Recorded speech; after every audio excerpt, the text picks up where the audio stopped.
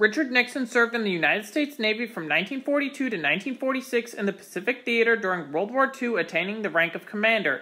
He was elected to Congress in 1947, to the Senate in 1950, and would become President Eisenhower's vice president from 1953 until January of 1961, following his loss to John F. Kennedy in the 1960 U.S. presidential election. But during his time as vice president, Nixon became heavily involved in foreign affairs and would even take a trip to the Soviet Union, where he publicly humiliated Khrushchev like a legend.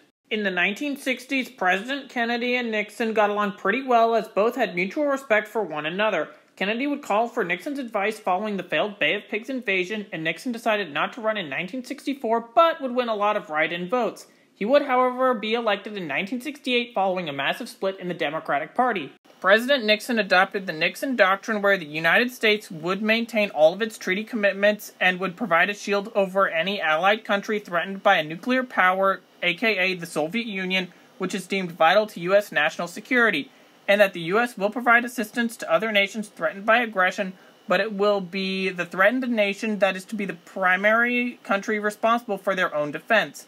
The Nixon Doctrine was praised by many, but angered Mobutu Sese Seko in Zaire, modern-day Congo, who was an authoritarian ruler and who had been supported by Johnson, and Mobutu turned to Maoist China for support, which the Communist Chinese were more than happy to give, as they started to envision a Chinese-backed African bloc of countries led by Zaire. In Africa, President Nixon was appalled by the Nigerian government's use of starvation against the Biafran minority breakaway region and encouraged the American public to take part in the Biafran airlift by non-government organizations to provide humanitarian relief. The airlift was the largest humanitarian operation since the Berlin airlift from 1948 to 49, and this was in stark contrast to Lyndon Johnson, who talked about the Biafrans like he was in an old-school Call of Duty lobby. Nixon continued the policies of Kennedy and Johnson regarding the anti-colonial struggle in Africa, as both the U.S. and Soviets painted themselves as supporters of independence movements. This had begun in 1961 for the Angolans and continued until 1974 with the Portuguese coup d'etat. The U.S. supported UNITA, while the Soviets backed the faction of MPLA, and U.S. and Soviet allies also supported their factions in the Civil War after the War of Independence ended. Regarding Iraq, Nixon's administration was confronted with an early foreign policy crisis when the Ba'athist regime publicly executed 9 Iraqi Jews on fabricated espionage charges at the end of January 1969. Nixon initially sought to get U.S. allies such as Spain, India, and France that had close ties with the Ba'athist government to apply pressure onto the country for this crime against humanity, but that went nowhere. Nixon then began to revise Johnson's Twin Pillars policy after Britain withdrew its troops from the Suez Canal and the U.S. increased support for the Shah's Iran for regional stability and the Persian Gulf. And as punishment to the Ba'athist government, the Shah decided to increase support for Iraqi Kurds against Iraq and to sponsor a failed coup attempt in 1970 within Iraq. There had been allegations that the U.S. supported the Kurds in the First Iraqi-Kurdish War, but nothing has been confirmed. However, President Nixon did support the Kurds during the Second Iraqi-Kurdish War from 1974 to 1975. However, the war ended after Iran, who was a major belligerent and supporter of the Kurds, decided to accept an Iraqi offer for the Shatt al-Arab waterway in exchange for ending Iranian support for the Kurds and ending the war. In October of 1973, the Yom Kippur War kicked off with a surprise attack from Egypt and Syria against Israel to retake territory that they had lost during the 1967 Six-Day War. Nixon's Secretary of State, Henry Kissinger, flew to Moscow to engage in negotiations with the Soviets to exercise restraint regarding their support for the Egyptians and Syrians as tensions between the superpowers escalated. The U.S. launched Operation Nickel Grass to supply Israel with supplies and equipment for 1 month, and although it greatly improved Israel's strategic position, the result would be the 1973 oil crisis. The U.S. conducted this operation to prevent Israel from putting nuclear weapons onto the table during the war. Additionally, Kissinger's address to the United Nations declared that the U.S. would begin mediation between the Arab-Israeli conflict immediately. The U.S. helped settle the uneasy ceasefire between the belligerents of the Yom Kippur War, and Nixon began setting the stage for the future Camp David Accords, which would take place in the Carter administration. Nixon had Kissinger act as the mediator between Israel, Egypt, and Syria in what is known as shuttle diplomacy over disputes between them. The result was the 1974 Israel-Egypt Disengagement Treaty, and became the 1975 Sinai Interim Agreement between Israel and Egypt, where the two countries agreed to settle disputes diplomatically instead of militarily. This also greatly improved ties between Egypt and the Western world. Regarding Iran, President Nixon had a very good relationship with Shah Mohammad Reza Pahlavi, who was overjoyed when he heard about the Nixon Doctrine. The Shah increased his purchases of U.S. equipment such as F-4 Phantom II jets and took a heavy role in cracking down on Soviet subversion within Iran. But with all of that, Nixon and the Shah had a very good relationship, to the point where Richard Nixon believed that the Shah's Iran was the United States' greatest ally in the Persian Gulf and Middle East. One of President Nixon's primary foreign policy successes was his policy regarding China. He focused on reducing the dangers of Cold War tensions among the Soviet Union and the Chinese. President Nixon's policy sought détente with both nations, with the U.S. and each other in the wake of the Sino-Soviet split, as China and the USSR had begun to make moves against each other. Nixon moved away from the traditional American policy of containment of communism, hoping that each side would seek American favor. Nixon's 1972 visit to China ushered in a new era of U.S.-Chinese relations and effectively removed China as a Cold War foe. Nixon toured the architectural landmarks including the Forbidden City, Ming tombs, and of course the Great Wall. Americans received their first glimpse into Chinese life through the cameras which accompanied Richard and Pat Nixon while they toured the city of Beijing and visited communes, schools, factories, and hospitals. During his visit to China, Nixon agreed to not put nukes in Japan, and in exchange, China agreed not to intervene in the Vietnam War.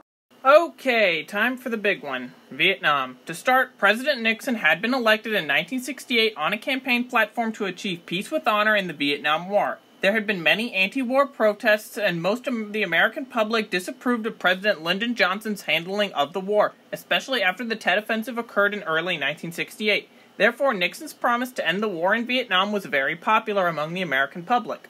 One of the main policies that the Nixon administration enacted in the war was Vietnamization, where the U.S. gradually shifted security control of South Vietnam to the South Vietnamese government, while withdrawing their own forces to prevent the immediate total collapse of the country. Vietnamization was a large factor in the Nixon Doctrine about shifting the primary responsibility of the defense of other countries to themselves. In 1969, Nixon began the covert bombing of Cambodia in Operation Menu, targeting North Vietnamese positions in the country without consent from the Cambodian government. Menu was succeeded by Operation Freedom Deal in 1970 with the support of the Cambodian government against the North Vietnamese and the Khmer Rouge. The Nixon administration also expanded the bombing of Laos in 1971, as both Laos and Cambodia faced civil wars at the same time as the war in Vietnam, and the Vietnam War had shot up the Civil War escalation. These bombings were also mainly targeted at North Vietnamese positions along the Ho Chi Minh Trail, which had been undermining the South Vietnamese's national security concerns throughout the 1960s. Operation Linebacker 1 was enacted from May to October of 1972 after the North Vietnamese Easter Offensive began against the South Vietnamese. South Vietnam's morale shot up, and they held firm against the Communists and were further strengthened with renewed American resolve.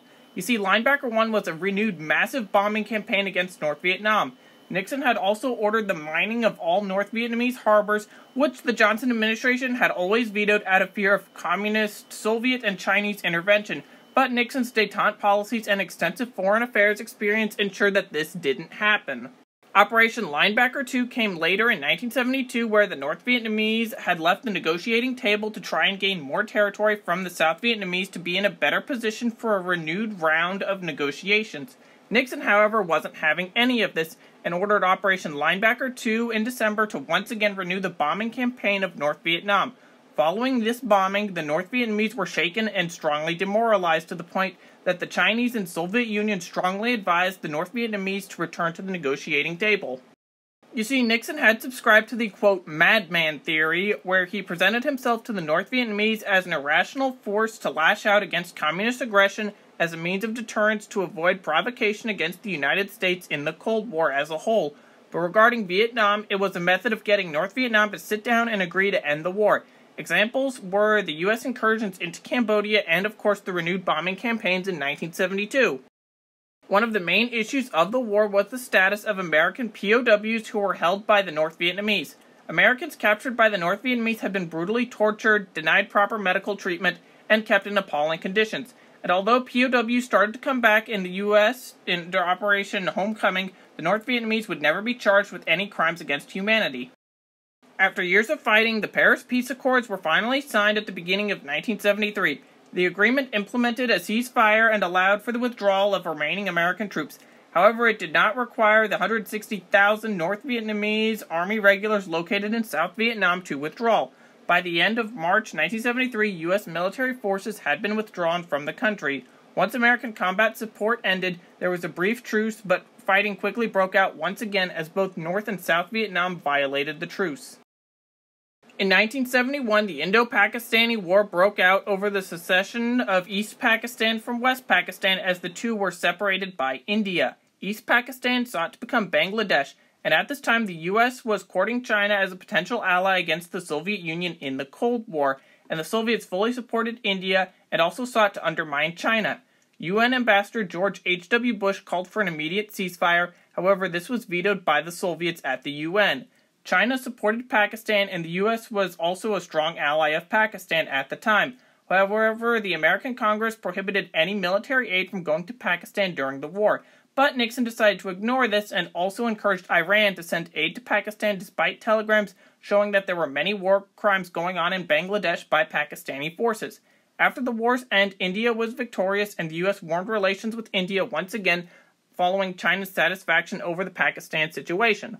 Regarding Latin America, Nixon was a hardliner on the Cuba situation against Fidel Castro, so much so to the point that he had stated that had he won in 1960, he would have insisted that President Eisenhower enacted the Bay of Pigs invasion in late 1960. Additionally, he made a major Latin America policy of his to be targeting Cuban influence and their allies within the region. One area in Latin America that is disputed is the 1973 Chilean coup which brought Augusto Pinochet into power. It's argued how much American involvement occurred, with some sources claiming that the U.S. provided minimal support for the coup, while others claimed that Kissinger was knee-deep in organizing the coup. On détente, the Nixon administration signed the Anti-Ballistic Missiles Treaty with the Soviet Union and organized a conference that led to the signing of the Helsinki Accords after Nixon left office.